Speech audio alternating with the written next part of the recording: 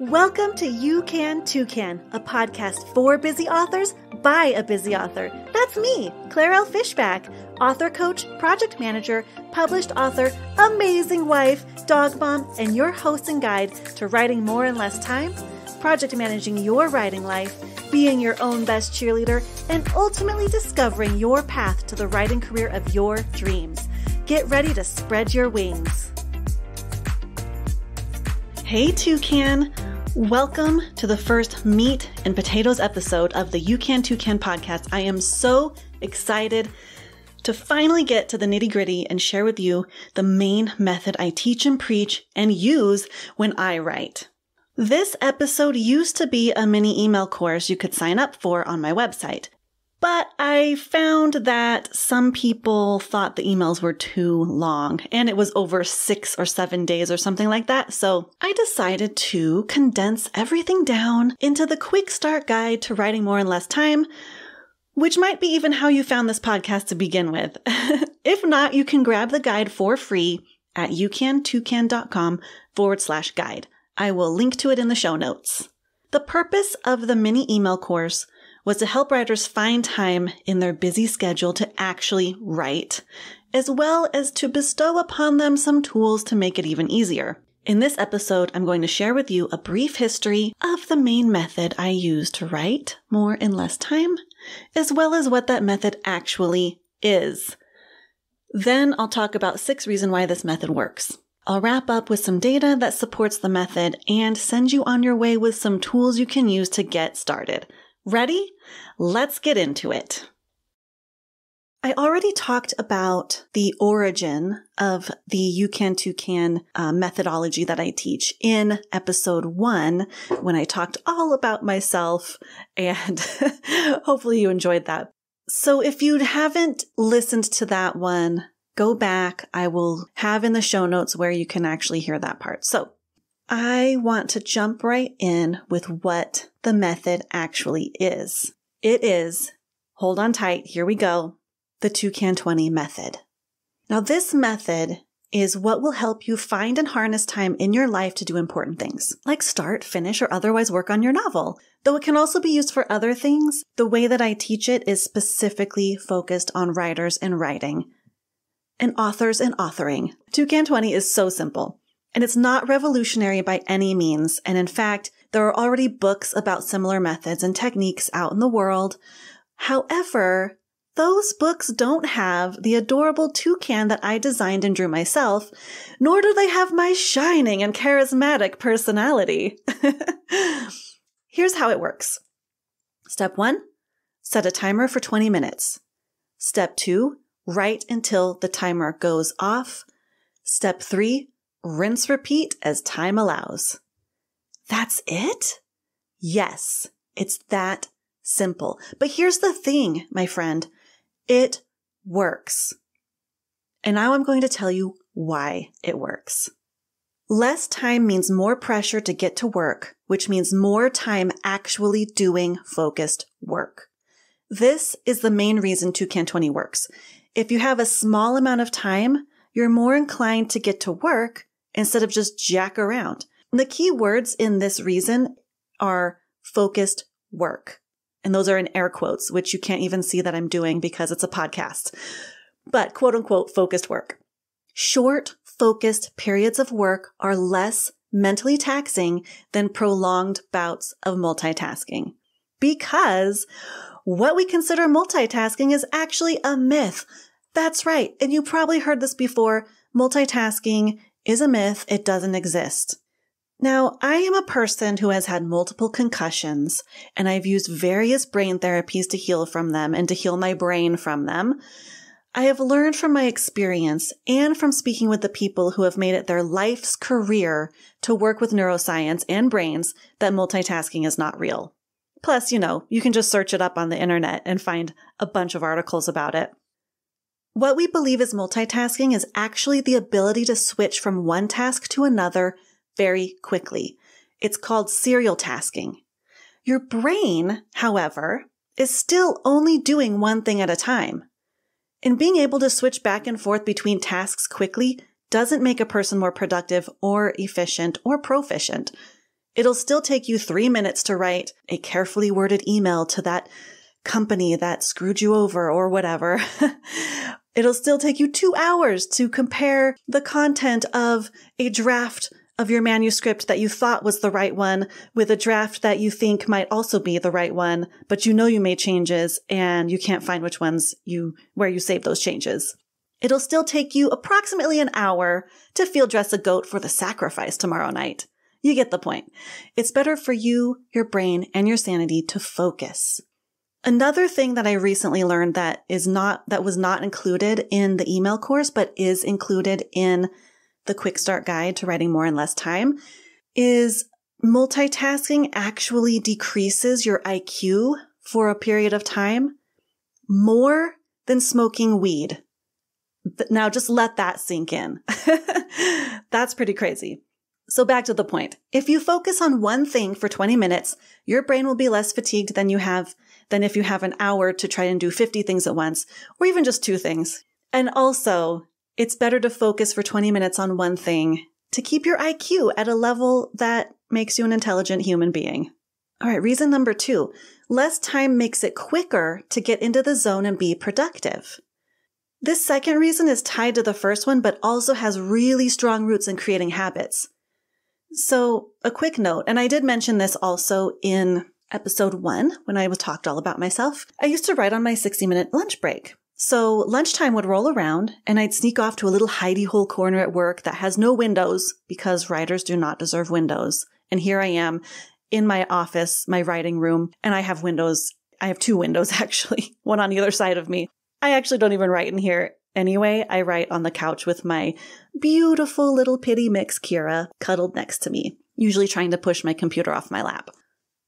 So I would go to this little hidey hole and I would sit down and think, wow, 60 minutes? That's a long time. So what would I do? Did I open my manuscript? Did I get to work right away? Heck no, people. I would check Facebook repeatedly. I would check my personal emails compulsively. I would go down rabbit holes through clickbait photos and headlines. You get the idea. I'd look at the clock and, what? 20 minutes left? Well, that's certainly not enough time to get anything done. So I'd continue to waste time. And there goes my 60-minute lunch break squandered away on useless activities. Back then, my lunch break was my only writing time. No wonder it took me 12 years to write and publish my first novel. That was before Toucan 20 came to be. Now, 20 minutes is my bread and butter, baby. There was a time when I had a lasagna in the oven. And at first I was going to grab my iPad and play a jigsaw puzzle app that my twin sister got me hooked on. But then I thought, wait, I have 45 minutes until my lasagna is done. I have enough time to complete 2 Toucan 20s in a row with a little time to spare. And because I've been doing Toucan 20 sessions for so long now, once I start my timer, I almost immediately get into the zone. This is because I have trained myself to show up and write as soon as the timer goes off, or as soon as I start the timer. Because when it goes off, you're supposed to stop. Duh. I have conditioned my brain and body to sit and write for 20-minute increments. I have made writing a habit. And because of this, I can write more in 20 minutes now than I could when I first started this. If you track your time in words, you will see the same results. Keep track of how much you write in 20 minutes for a week or a month. A month is even better, but a week is a really great starting point because seeing the word count rack up will inspire you to keep going. It'll help you show up every day, or nearly every day if you aren't a daily writer, and create that writing habit.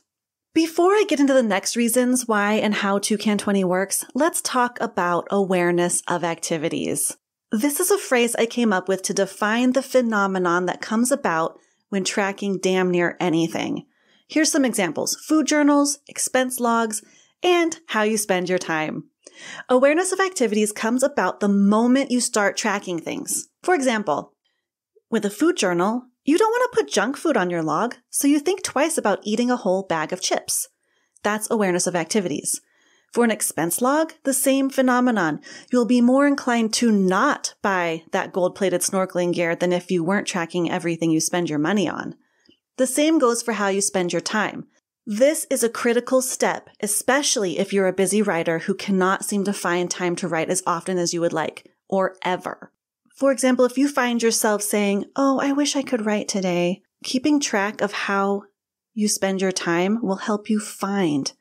It'll help you find at least one 20-minute period of time in your day that you can open up your manuscript or your notebook or drag your stone tablet to your stone table and chisel and hammer your way to the end of your novel or other writing project. So the next two reasons Toucan 20 works rely heavily upon awareness of activities. Less time makes it easier to fit one or more sessions into your busy day. Track how much time you spend on social media, playing games on your phone or other device, or doing other unnecessary things. Obviously, if you're the person who takes care of the people in your family and keeps them fed, watered, clothed, bathed, and contributing members of society, those are necessary tasks. Your day job is probably a necessary chunk of your time as well. Identify the time wasters, and you will identify the scraps of time in your day in which you can throw in a Toucan 20 session or two. If you have more than 20 minutes, you can use the Pomodoro technique with Toucan 20. I'm sure you know what the Pomodoro technique is, but just really quick, it was founded by Francisco Cirillo. I think that's how you say his name. Cirillo, maybe, if he's Italian. Cirillo, if he's Spanish or Latin or whatever. It's where you have like a short period of time of work, and then you have a short little break, period of time of work, break, period, and then so on and so forth. I'll get into it a little more here. So here's how you use Toucan 20 with the Pomodoro technique, okay? So you complete your Toucan 20 session, set your timer for 20 minutes, write your little buns off, timer goes off, you take a 5-minute break, which is the perfect amount of time, in my opinion, for a quick bathroom break or a beverage refill if you're having a beverage. I mean, a beverage obviously could just be water, but whatever. And then you rinse and repeat that 3 times. So after your third round of this, you reward yourself with a 15-minute break or some other reward of your choosing. And that is the reason the Pomodoro method works, is the reward with a capital R. This is a big deal, friends. Think of it this way. When you train a dog or other animal, there are various methods of rewarding. The most successful, founded by the father of operant conditioning, B.F. Skinner, who, side note, is also my favorite psychologist. I know, nerd alert. The most successful method of rewarding is the variable reward. Now, if you don't know what the variable reward is, it's when the reward, or in the case of a dog or other animal, the treat, is randomly given after the completion of a task. Rats in the lab were more likely to learn a behavior if the reward was on a variable schedule. The rat might have to do the behavior 3 times to get a reward in one round, twice in another, and 5 times in yet a third. Varying the reward schedule conditions the trainee to always do the behavior in anticipation of possibly getting the reward. Now, as humans, it's difficult to follow a variable reward schedule since we know when we decide to reward ourselves. A way to make the reward variable, however, is to roll a die or a dice. I never know how to say one dice, die, whatever. Even numbers, you get a reward. Odd numbers, you get nothing. The reward keeps us motivated, so find a great reward. Like if you write for 20 minutes, you can watch an episode of the show you're currently binge watching, or have a piece of chocolate, or read a chapter of your favorite book, or check your social media notifications, but be mindful of the time, and when your break is over, stop scrolling and put your device face down. Better yet, put it in a different room altogether. Silence it, put Do Not Disturb on if you get notifications on a smartwatch or something, and get back to work. Other rewards, you could be playing a round of fetch with your dog, taking a break just to pet your dog, because that will release endorphins in both of your little brains, and you'll both be so much happier for it. Now, a side note, if you don't have a dog can be replaced with any pet. Cat, hamster, ferret, lizard, tarantula, whatever pet you have, even if it is a beloved fishy who comes to the glass when you approach and begs for tasty, wormy, or flaky snacks. Whatever motivates you, reward yourself with it. Okay? Less time makes it easier to find time in your busy day. Toucan 20 is for any writer out there, but it's especially useful for the busy writer. I can't stress this enough, and I will beat it to death, honestly.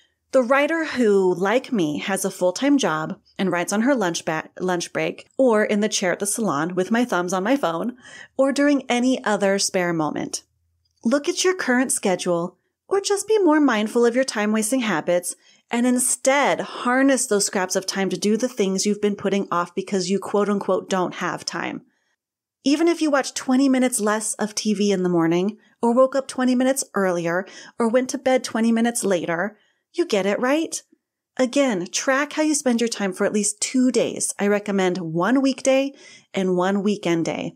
From there, you'll have the information you need to upcycle any time-wasting moments into Toucan 20 sessions. Less time tricks your brain into motivated mode. This one is so exciting to me, you guys. There will be days, weeks, months, years, who's counting, right? In which you won't feel like writing. I know 2020 was especially challenging for a lot of creative people, and it just pains me to hear their stories, their lack of motivation to create, their depression, their loneliness, how their art suffered. Toucan 20 saw me through the first and second years of the pandemic and is still carrying me through the third and will carry me through to the end. There is a way to trick your brain into working for you, even on your most unmotivated days. You ready for this? It's called Toucan 20. You probably thought I was going to say something else, right? Tricksy little thing, aren't I? The concept is simple. If you tell yourself, I only have to write for 20 minutes, you'll be more inclined to sit down and try. On the tail of reason number 2, less time makes it quicker to get into the zone and be productive. The more you do this, the more your brain will kick into gear and know the timer means business. And if you reward yourself after a single Toucan 20 session, your brain will love you even more. Yes, we're talking about rewards again. And I'm not talking about buying yourself a new car or a bottle of Dom. I'm talking about using a sticker chart or a fun habit tracker or a stamp to mark that you completed your 20 minutes. Even a piece of chocolate, a glass of wine, stepping outside into the light of day. Don't hiss at the sun. The sun is our friend. Small things that bring you joy and delight your brain.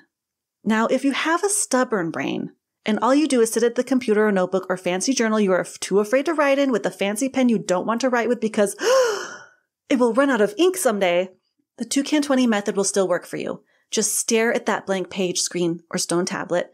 Your brain will not like it, and it will send something your way. I guarantee it. I almost guarantee it. Brains can really be stubborn, so if it doesn't send you a single word in that 20 minutes, I would love to know, because maybe there's something else causing the blockage that I might be able to help with. Or stay tuned, and I might have an episode of the podcast that has things that will help you with it. All right, less time means sprinting, which means writing more words faster to beat the clock. For those thriller lovers out there, what makes a really great thriller? A ticking time bomb, of course. Nothing gives the reader or watcher of a thrilling movie or show or book the sense of doom and anticipation and anxiety as the threat of a bomb going off and the constant reminder of how much time remains. Toucan 20 is your ticking time bomb. Our brains love this stuff, okay? Our competitive streak, no matter how faint, loves it too. Writing sprints are as simple as Toucan 20. Set a timer and write fast and furiously. The next time you have time, do it again and see if you can beat your own record. Better yet, sprint with a friend and see who gets the most words. Your inner competitor will thank you. Your inner critic will be gasping and spluttering, trying to keep up and therefore unable to tell you how awful your writing is. It isn't awful, trust me. And your manuscript will be that many more words closer to the end. And you will feel a sense of accomplishment and pride. Okay, my friend, the proof is in the pudding, right? And by pudding, I mean cold, hard, unfeeling chocolate, or maybe vanilla, or maybe even banana cream data. That sounds kind of weird. I'm just talking about data. All the data that I've collected over a few manuscripts that I've worked on using Toucan 20. So buckle up. This is a little bit into data nerd zone, but I think you'll like it. In the show notes, I will link to the data page of my website. So if you don't want to listen to the rest of this part of the podcast, you can just jump right over there. It's youcantoucan.com/data. And you can check out all the data that I have collected over the past couple of years. It's not all there, but there's enough there to show that, yes, this actually works, okay? So, why is tracking your Toucan 20 sessions important? Because then you will know how long things take. So profound. Knowing how long you take to write a book is vital if you ever want a multi-book deal with a traditional publisher. It's also vital if you're an independent author like me and want to be able to accurately let your adoring fans know when the next book in your series will be out, because they will want to know. Now, you don't have to do this forever and ever, and quite frankly, if tracking your writing sessions gets in the way of actually writing, then don't do it. But if you track for just one book, start to finish, you'll have a quote-unquote good enough idea of how quickly you can produce. Now the data. Here we go. Shut up, Claire, and get to the nitty-gritty. All right, the first set of data is from November 2018, when I set out to write for at least 20 minutes a day. Now, more often than not, the Toucan 20, the 20 minutes was the jumpstart to my writing session. I used Toucan 20 as the motivational trick to get my brain into gear quickly, but I usually wrote for more than the 20 minutes if I had time. So the results? Between November 1st and 30th, I wrote 23,277 words. That is about 775 words per writing session. And remember, back in 2018, in the before times, I only wrote on my hour-long lunch break. So that's not too shabby.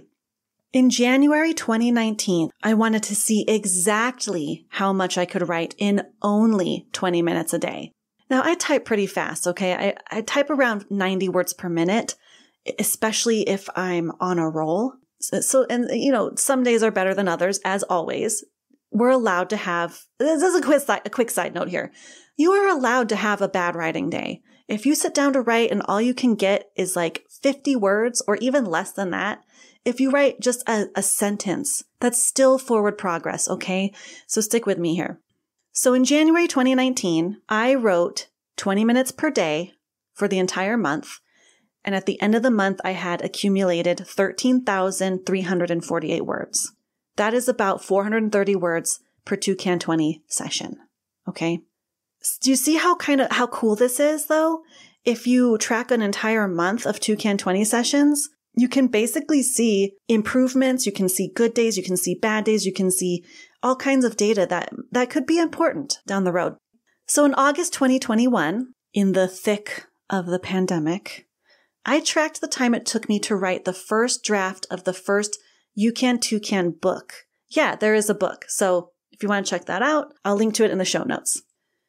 The first draft of this book was 15,740 words. It's a pretty short book. It's very direct and to the point. I wrote all of those words in 22 20-minute sessions, equaling 420 minutes. I know, 420, right? Let's laugh like Beavis and Butthead and make a wee joke. That means I wrote the first draft of this book in 7 hours, and I averaged approximately 2,250 words per hour, or 787 words per Toucan 20.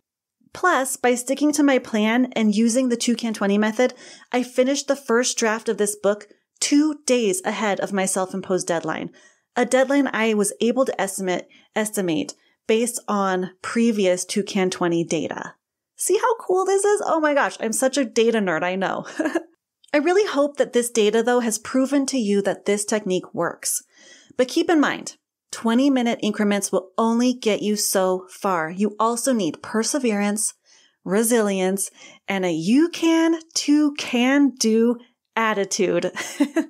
I know, I'm such a dork, right?